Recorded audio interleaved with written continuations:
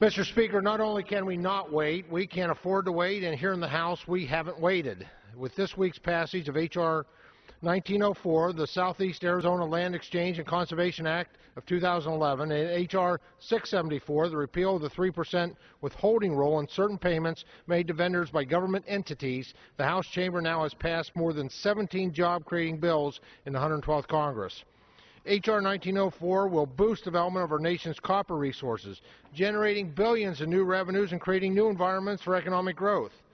Much like the costly Form 99 requirements that we succeeded in repealing earlier this year, the 3% withholding rule would impose substantial new burdens on cash-strapped employers, impeding cash flows and further undermining job creation.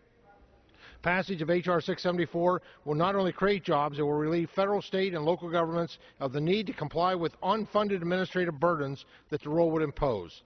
Mr. Speaker, not only can we not wait, we cannot afford to wait, and here in the House, we haven't waited. Thank you, Mr. Speaker, and I yield back.